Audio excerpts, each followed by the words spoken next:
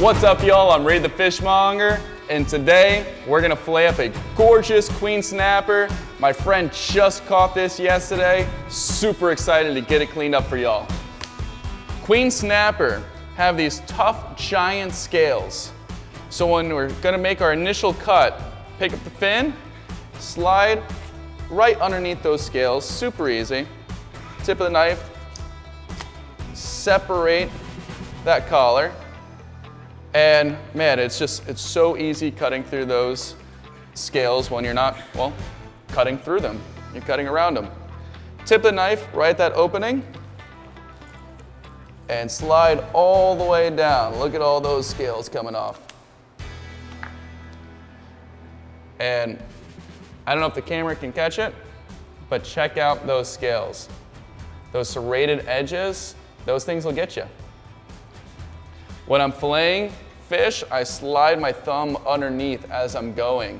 And one time I wasn't wearing a glove and I was sliding my hand underneath a queen snapper and those serrated edges just tore up the inside of my thumb.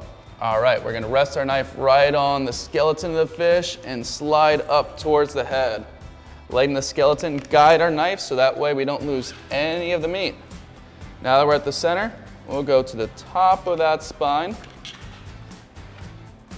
Tip of the knife, base of the ribs, angle it slightly up, separate the connection the pin bones make to the ribs.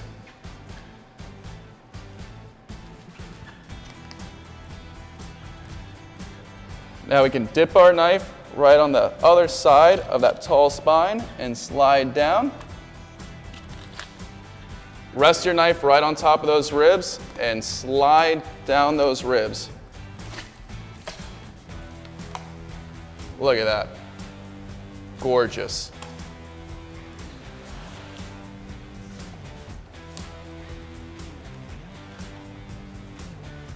Did leave a couple of rib bones on there.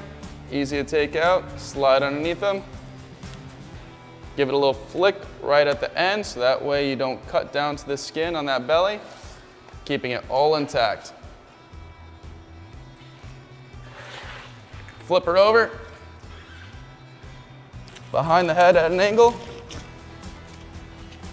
Knife right at that opening. Slide all the way down.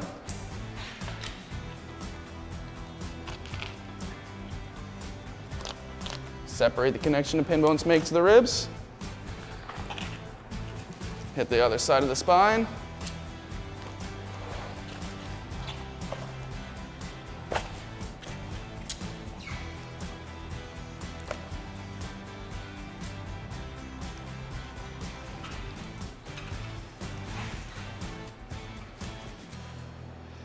Cut those rib bones out real quick.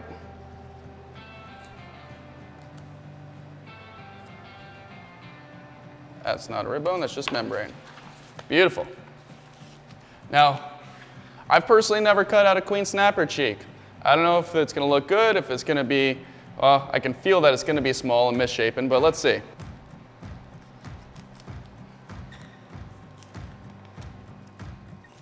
Well, there you have it, folks. On an 18-pound queen snapper, that's the size cheek you get. And I don't know if you can hear this, but that's all bone right there. No meat left behind. That's just all you get out of it. So when you're cutting out the cheeks, you can feel where the meat is. It's a little bit more squishy, and where the bone is solid. You want to find the line where those meet and outline them. It's super easy cutting out the cheeks.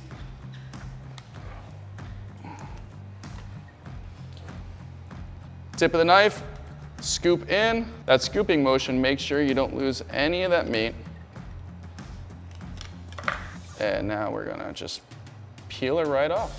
And there's your queen snapper cheek.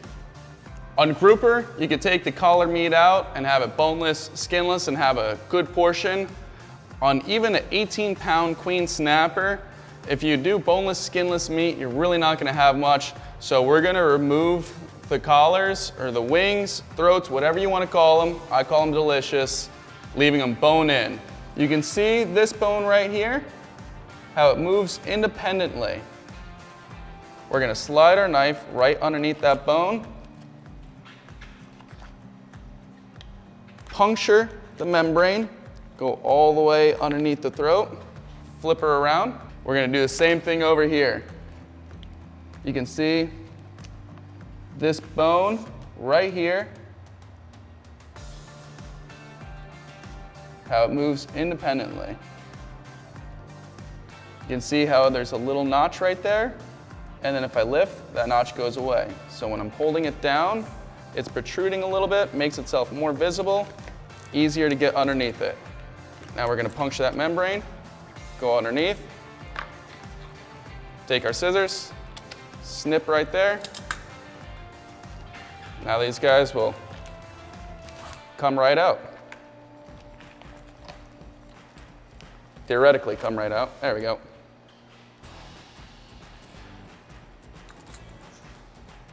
Now we got a bit of trimming to do. Not that much, but you just want to take off some of this excess membrane. That blood will come right off. We'll rinse that off in a salt water and ice bath. It'll take the blood right off.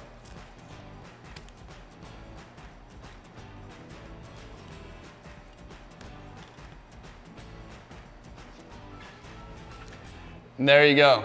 We got queen snapper wings. These things are absolutely delicious. They're gonna have a little bit more of a fish flavor than the fillet is, but if you like fish, it's to die for. All right, y'all, that's how we break down a queen snapper. We got our fillets, cheeks, wings, and nothing left. Comment below, let me know how you would cook this fish. It's light, mild, flaky. It's got a little bit of a sweet flavor from the cold water fats from coming out of 800 feet of water.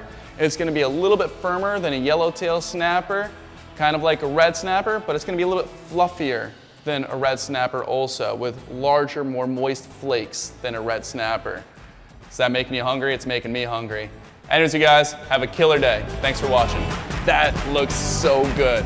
Hey everybody, I've been meeting up with some of my favorite chefs in the local area, and I can't wait for you guys to check it out. We've been having a blast putting it together.